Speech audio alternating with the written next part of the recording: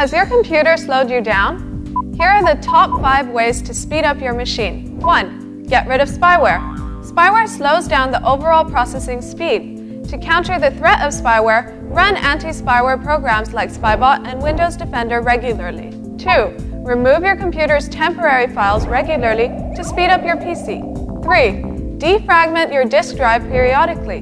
This reorganizes hard disk data, making browsing more efficient. 4. Enable virtual memory that'll serve as RAM when your computer lacks the memory to run various programs. It provides additional memory to your computer, making it faster. Finally, disable unnecessary programs and keep them from running at startup. This can easily be done without removing them from the computer using the System Configuration utility. These steps should get your PC back onto the fast track. Keep watching Top 5 for more tech advice. Brought to you by iYogi. Great tech support, good karma.